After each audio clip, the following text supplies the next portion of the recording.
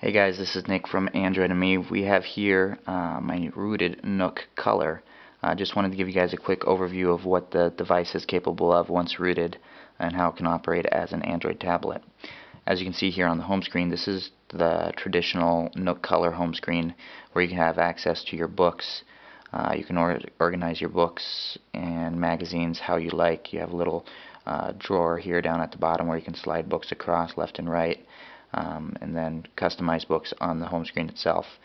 When you go into the menu system, you have options for the library, shop, search, extras, web, and settings. The web takes you to the typical web browser, and then extras is actually where you would find any additional things that were installed when you rooted the device.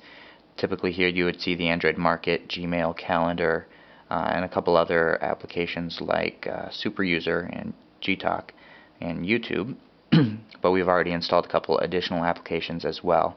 So you can either leave things like this, you can use this to technically as your app drawer to access anything else, but if you're looking for more traditional Android layout, we've gone ahead and installed ADWLauncher. So if we push our home screen, this takes us to our default home screen on the device. As you can see, it looks like any other Android device would look like. We've got our widgets, our applications on the home screen. We have our app drawer right here with all our applications that have been installed, and it operates pretty much as you'd expect. You can long press, add shortcuts, wallpapers, change things around. As you can see here, we can load up wallpapers, has options for live wallpapers and everything like that. And then you can just do things as you typically would. We can see here it goes into the Gmail application. You have Gmail, you have Google Maps, which we installed from the Android Market. Pinch to zoom works just fine. As you can see, that's where I'm located me via Wi-Fi. And it does a pretty good job of finding out where you are and loading things up pretty quick. We also have access, as I mentioned, to the Android Market. There is a glitch with the Market actually. When you do a search and you have things in portrait mode, it only loads up the first window worth of applications and then stops there and doesn't give you any more search results. A quick way to fix that is to load it up in landscape mode. It refreshes, and then when you get to the bottom, as you typically would expect, it keeps loading as you scroll down. So if you do come to that, just remember to flip it over and things should be just fine. We found that not all applications from the Android Market work fine. We had issues with Google Reader not loading pretty much 50% of the time, and then some applications seem to not scale properly.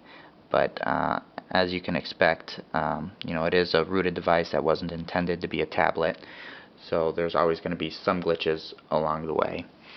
Just to give you a quick look, as you can see right down here at the bottom, we have a menu button that was installed when we rooted, and also a back button. But when we go into games or applications that take up the full screen, you don't have access to those. So the development team has created this quick key button that you can drag and drop wherever you want. Whenever you click it, it gives you options for home, menu, search, back, and exit. This comes in handy when you're playing games like this, when you don't have any other buttons to use if you want to restart or access the game's menu system. But it doesn't always work exactly as intended. There are some bugs and glitches still, but I'm sure teams are at work to get that figured out. I want to give you a quick look at Angry Birds. Works just fine. It's a little slow. We've done some quadrant testing, and the device actually tests pretty well. Gets a score about 940 to 960 depending on when we're running it, which puts it right above the Galaxy S phones and right under the Droid X. So not going to be anything to compete with dual-core Android tablets when they come out, but definitely enough to get you through daily use. And that's just a quick look at the NOOK Color.